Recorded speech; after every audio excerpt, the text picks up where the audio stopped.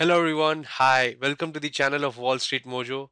Friends, we are going to learn a tutorial on earning enterprise value to EBITDA multiple. So in this case we are going to learn a formula and why it is much more better than the price to earning ratio. So the first thing, earning value is basically enterprise value, while EBITDA is earning before interest, tax, depreciation, and amortization. And this, the value of EV to EBITDA are used in order to find the EV to EBITDA ratio of an organization. And this metric is widely used to analyze and measure an organization's ROI, that is return on investment, as well as its value. There is a example or a graph that I have taken, that is the enterprise value to EBITDA of Amazon and Walmart. The enterprise value, as you can see in this particular graph, we note that the EV to EBITDA multiple of Amazon is close enough to 29.6, while whereas the EV to EBITDA for Walmart is close enough to 7.6. Does this mean that Walmart is trading cheap, or and we should buy Walmart compared to Amazon? So in this detailed tutorial on EV to EBITDA ratio, we are going to discuss many things, and let's get into the nitty gritty of the same. The foremost thing, what is the enterprise value? The numerator.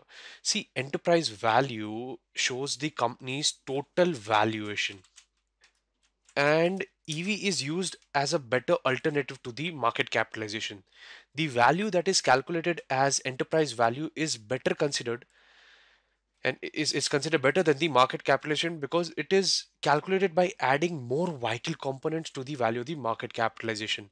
The added components to enterprise value calculation is preferred interest, then you have minority interest, the total cash and cash equivalents, the value of debt, minority interest, and the preferred interest are added with the calculated calculation of the market capitalization.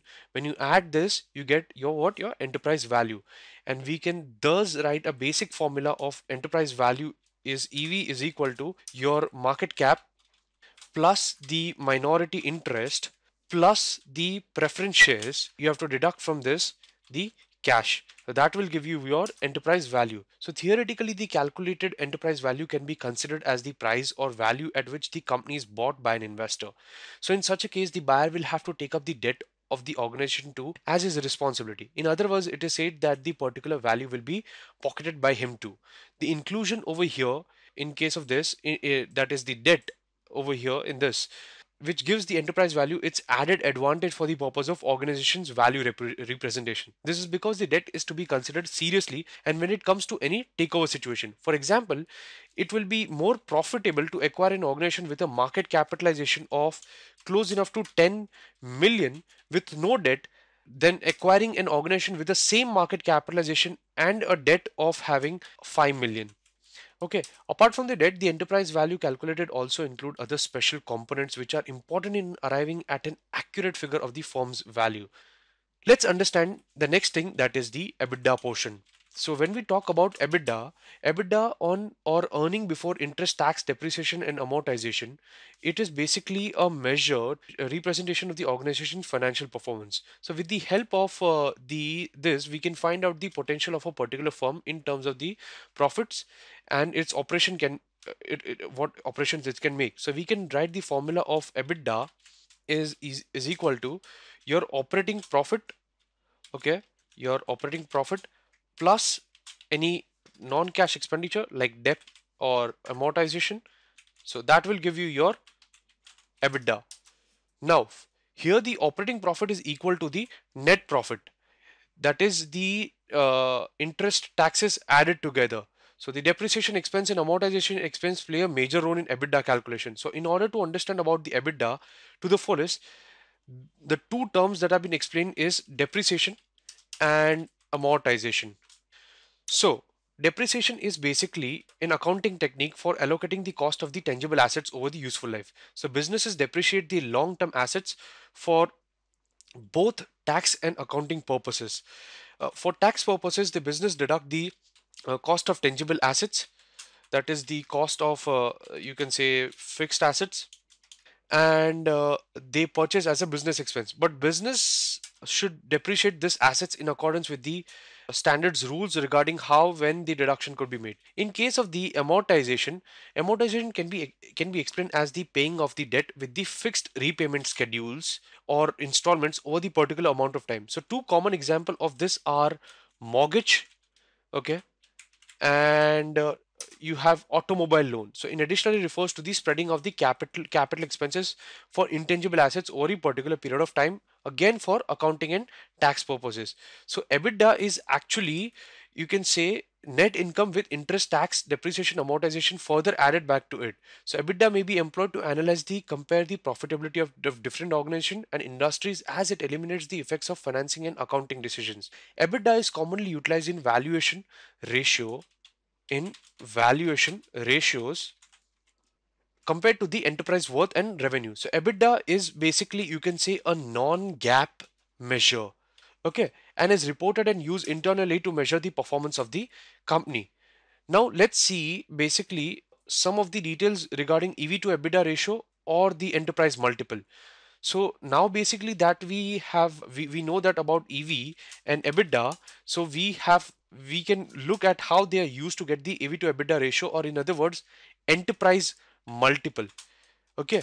So the EV to EBITDA ratio looks at the firm as the potential acquirer, okay, and taking into consideration the company's debt, which alternative multiples like price to earning ratio, that is the PE ratio, does not embrace.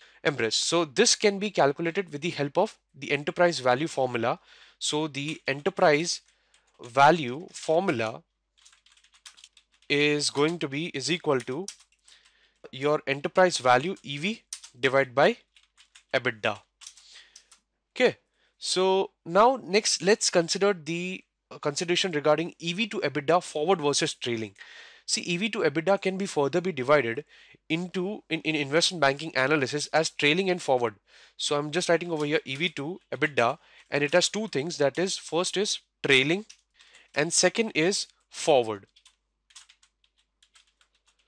So in case of trailing EV to EBITDA formula, that is TTM or trailing 12 months, is equal to your enterprise value divided by the EBITDA over the previous 12 months.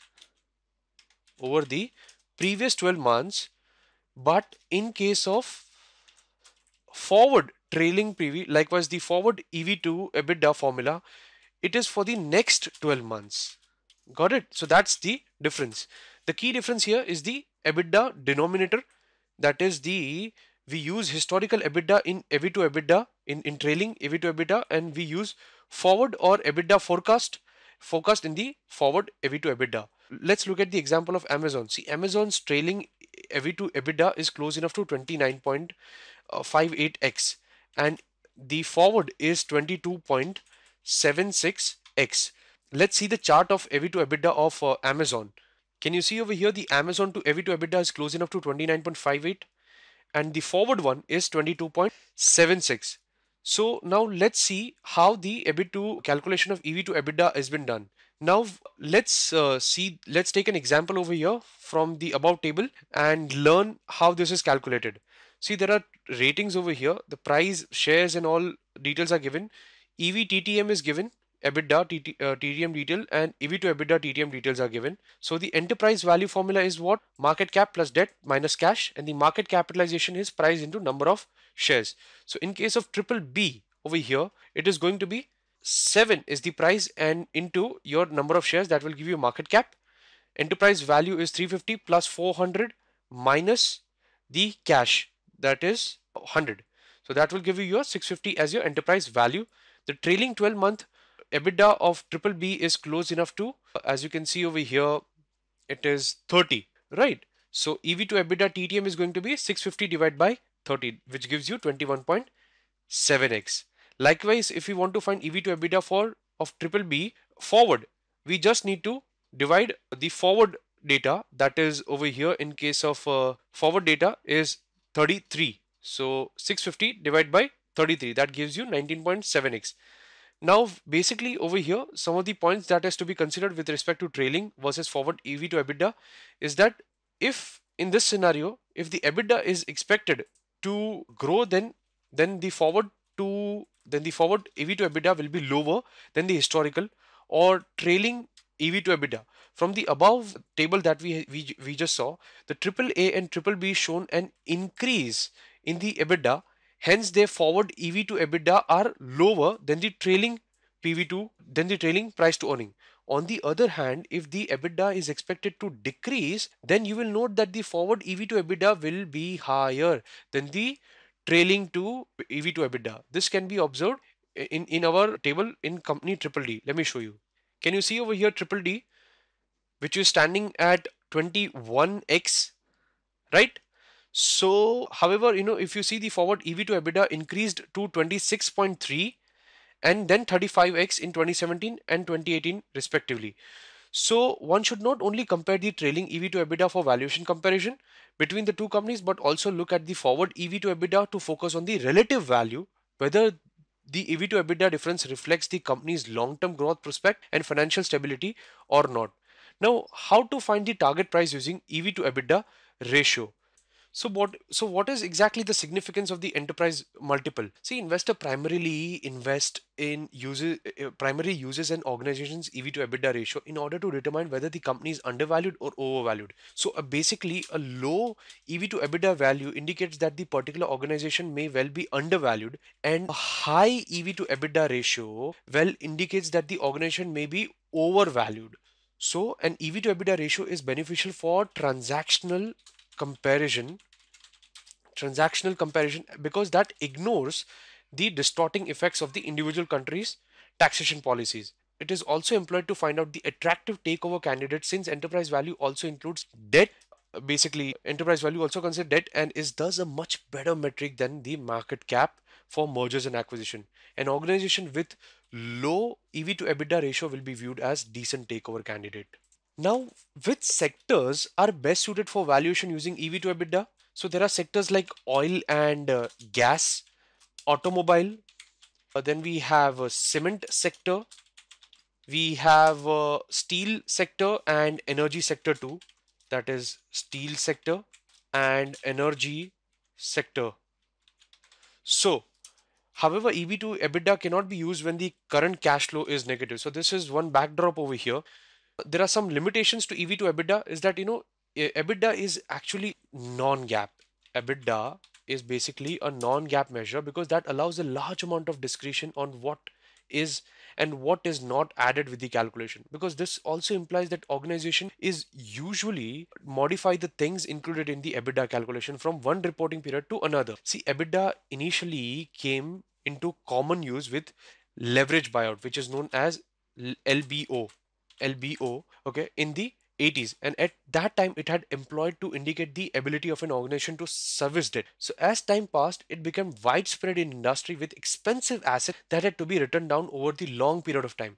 See, EBITDA is currently commonly quoted by the several firms, particularly within the tech sector, but with the several firms too, and even when it is not secure.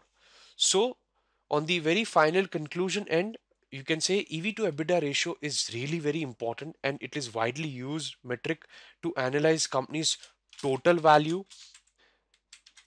This metric has been successfully in solving the problems encountered while using the traditional metric like PE ratio, and hence it is preferred over them.